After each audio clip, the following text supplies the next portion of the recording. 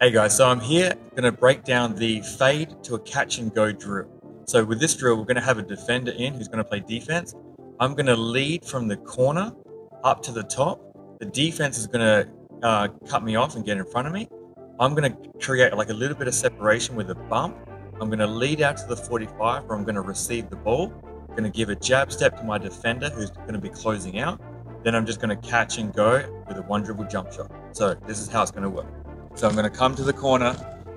My defense is playing between the ball and his man. I'm going to lead down to try and get my defender to go. If he doesn't go, I'm going to try and come up to the top. At this point, you can see the defender's clearly denying me. So at this point, that's where I'm going to bump off and create like a little bit of separation. I catch the ball, give a jab step to that defender who's closing out, take that one dribble jump shot, knock it down. So we'll go medium pace.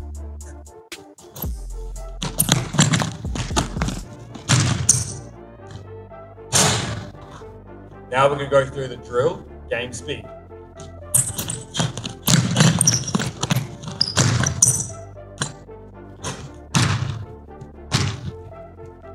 And that is the fade to the catch and go.